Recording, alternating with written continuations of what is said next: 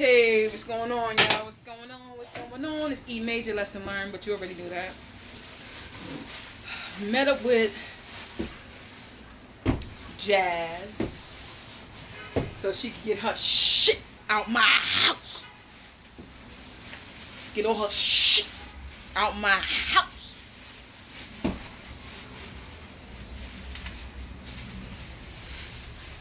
Did you get all your shit out my house? Good and well, she didn't want me to take my stuff out. She got all her shit out my house. Right. Look. Hold on, y'all. YouTube, baby. YouTube. Like I said, you showing my business. This your business. This is my business. And we happen to have on the same color shirt. This is... You a stalker. Nah. So yeah, she came to get her her stuff. Been at my house since we broke up back in March. Look at her, she's sad. She's sad. She's crying. She's been crying ever since I've been down here. She didn't want to come upstairs to get it, so I had to bring it down because she was like, you know, the sight of my apartment makes her want to cry because, you know, she's going to miss. You know, nah, just kidding. Stop lying to the people.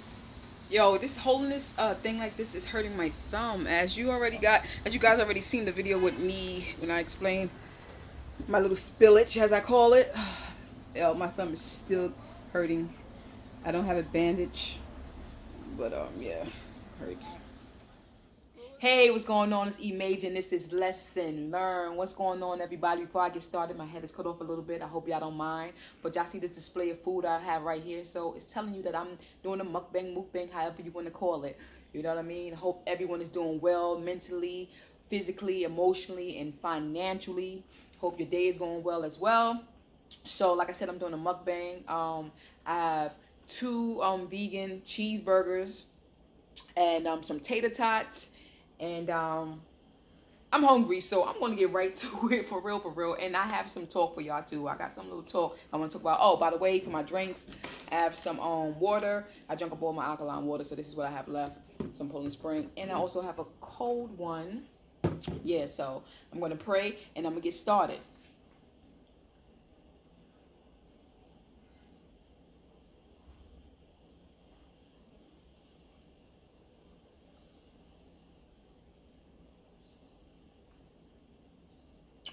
Yes, so like I said, I made this food myself.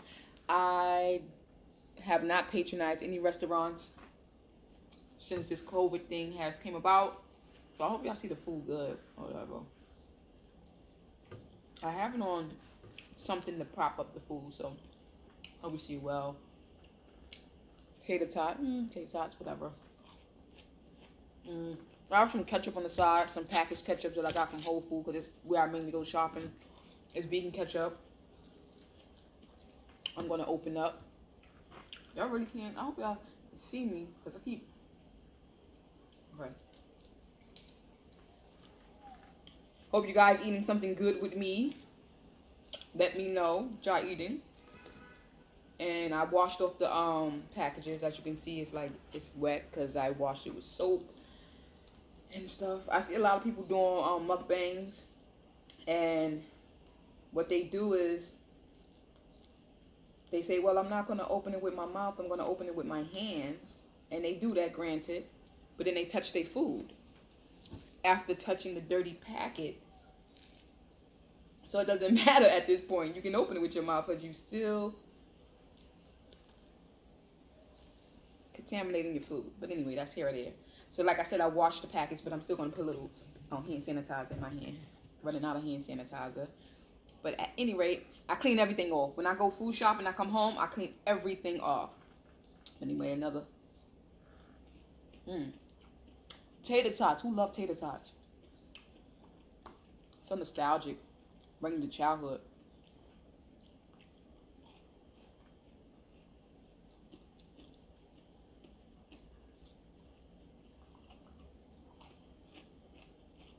I see that vegan burger, that vegan cheese, melted, right? A lot of y'all don't know about that. Y'all don't know that vegan cheese can melt. Like milk cheese. Cheese from cow milk. I got the ketchup on my, they kind of sloppy. It's all good. They homemade burgers, which is always the best. Got a little ketchup there, but they looking kind of crazy. It's all good. It's gonna taste good. See the cheese right there sliding off. Pickles. Aesthetically, I know it doesn't look so great, but trust me, it's gonna taste good. I got this pickle. Got the cheese, the onions, the lettuce. For my mixed greens, I put the lettuce on. So what is it? The burger, the cheese, the onions, tomato, pickle, and the sauce that I made. Vegan spread I made. So let's taste it.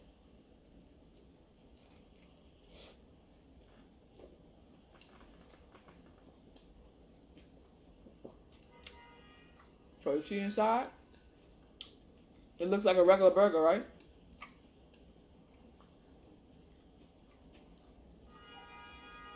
So good.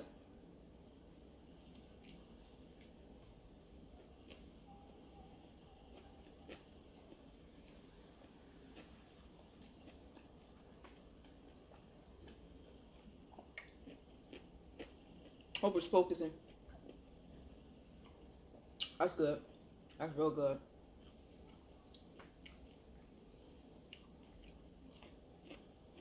You don't have any napkins. Look at more.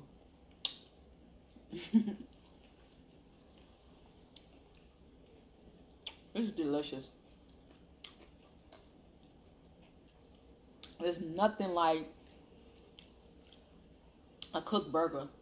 I know most people like to go to restaurants to get their burgers or what have you, but cooked burger, your own seasoning. You let it marinate. Because I let these burgers marinate with liquid smoke, garlic, onion, salt, and it's this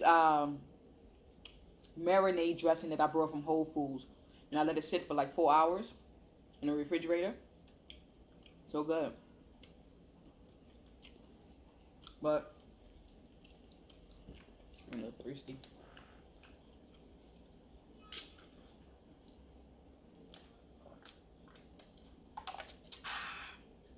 While we at it,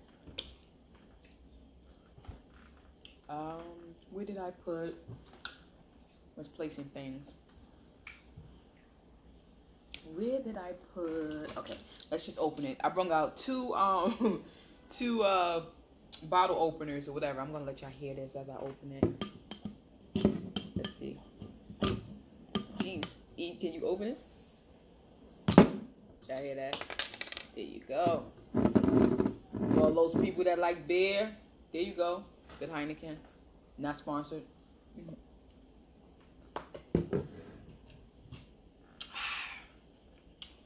Okay, so let's talk a little bit. So, I was thinking of what can I talk about? And I was like, all right, I got something to talk about. How do you guys feel about people trying to find love in the workplace? How you feel about that? Do you think people truly can find love in the workplace? Because there's really people that start new jobs and they feel like, you know what, I'm single. If it's some single men, women, or whatever you prefer there, I'm going to try it out. Now, me personally,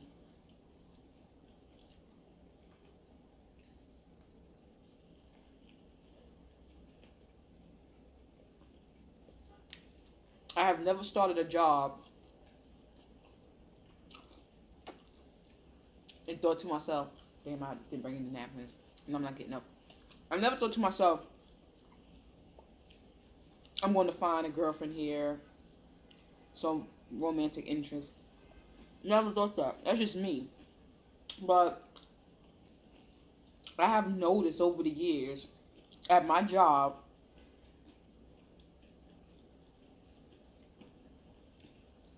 a lot of women come there and start working,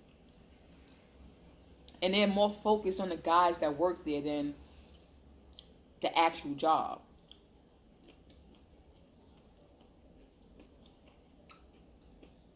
Okay, let me give you a scenario.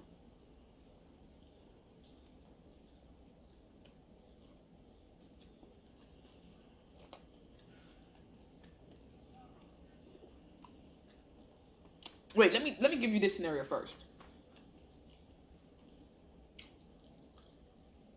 If you was working with certain men for a certain amount of years,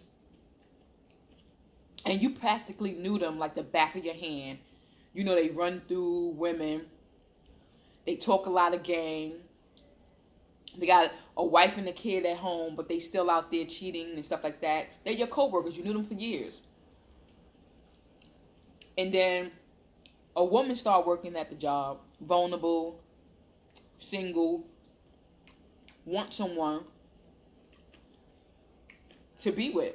Not just a one-night stand, not just a sexual thing, but someone actually they want to be with.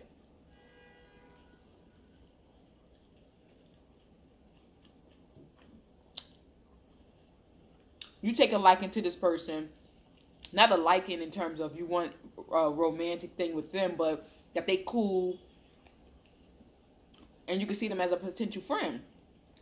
So you want to warn them so bad about the player ways of the guys at the job, but you don't. You give little subliminals, but you don't really go out. You don't really go out of your way to say, like, look, be careful. I know you're looking for something, but this ain't it. You don't say that. My question is, should you warn the person, or you have some type of loyalty with those guys that you have worked with for years, and you think the woman is cool, you think she's cool, or what have you?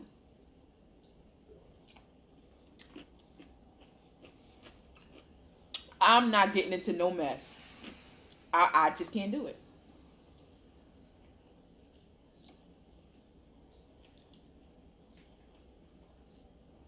It's just like having a best friend and seeing her man cheating, and you tell her, you like, I seen your man so and so with this person. This is the mixed green with this person. And she's like, for real, what else you seen? And she's just egging you on, wanting to know everything that went down. And you just telling her everything that you saw. She go confront her man. He tell her a bunch of lies. And then she blame you for trying to break up their happy home. She know that her man is cheating, but she don't want to come to that conclusion that he's cheating. So she's blaming you, her best friend, for spreading lies.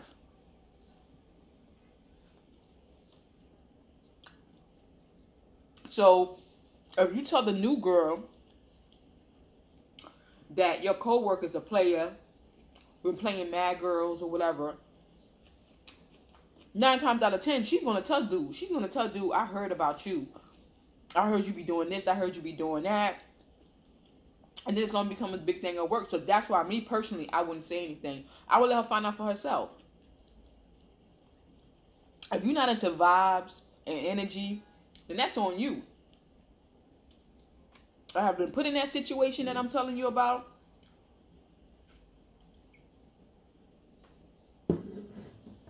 And I ain't tell old girl nothing. I ain't tell her nothing. When she told me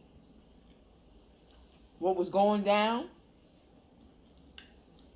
I just kept saying in my head, like, she's going to get hurt. She's going to get hurt, but it's not my place. It's not my place.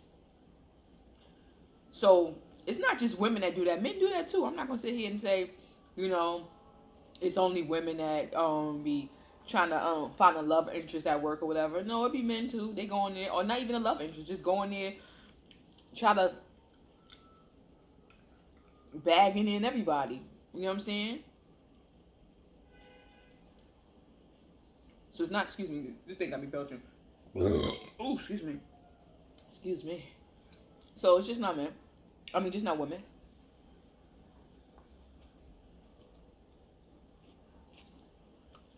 Let me be honest with you guys. This is for aesthetic reasons, because I ain't gonna eat 2 burgers. Even though I ate this kind of fast, but that's because I was real hungry. When I came home from work, I took a nap. So, yeah, so guys, tell me what y'all would do. You know, would y'all warn the person that this particular person is going to hurt your heart, break your heart, or whatever? Because there are really people out there that really go to new jobs to try to find love. And I get it. I get it. Some people have really met people and they're in relationships with. And sometimes it's like you with these people at your job for 8 hours, 10 hours, however long you work, and 5 days a week. So sometimes you build this bond and you become friends and then it becomes romantic. I get it. I totally get that. And some relationships have started at work. But you can't go into that job, that new job, and think to yourself, like, I'm definitely going to find someone that's for me. I'm definitely looking. And the worst thing, here's the clue to watch out for. That you know the man is just up to no good. If he's up there feeding you stuff that other people said about you, like, for instance, if he's like, this dude right there want to get with you, but I wouldn't get with him because so and so and so. That guy right there, all he do is like when he's talking about other guys to make him look like the good guy, then you know right off the bat, it's like, nah, B. Then what about you? You spending too much time talking about the next man instead of, letting her know how you truly feel.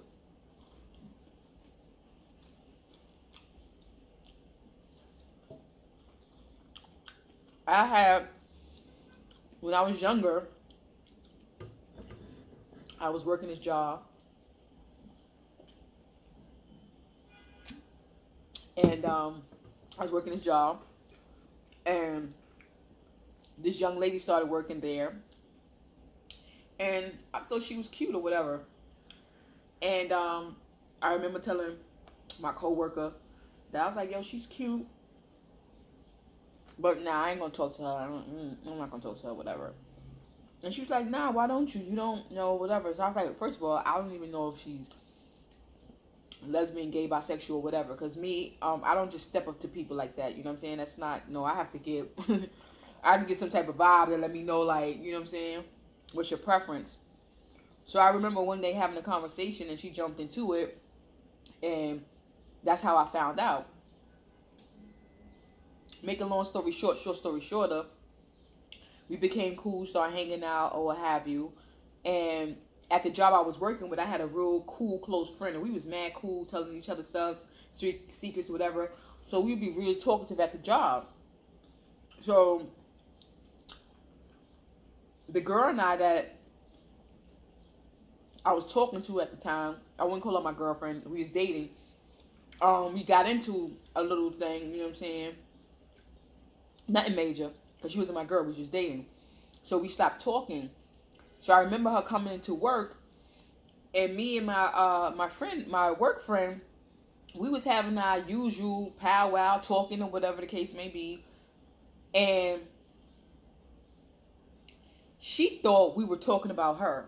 And we wasn't talking about her. We was having our usual talk that we have. So I stay away from job relationships, anything that have to do with any intimacy that have to do with people at my job. Like, I can't deal with that crap. That's just something I won't do. But anyway, I will cut this video short because my battery is running out. I'm getting text messages. So make sure you like, subscribe, share, tell a friend to tell a friend to tell a friend so we can all be friends. Until next video, I hope y'all stay safe, stay blessed, E major, lesson learned, and I'm out.